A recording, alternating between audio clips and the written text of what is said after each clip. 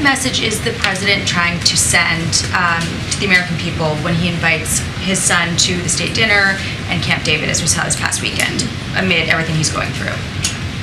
Every president of the United States has invited their family to state dinner. This president also has a family. He is no different, and beyond that, I'm just not going to engage on this. The former White House Press Secretary, Jen Psaki, acknowledged that optically that might not have been easier for the White House.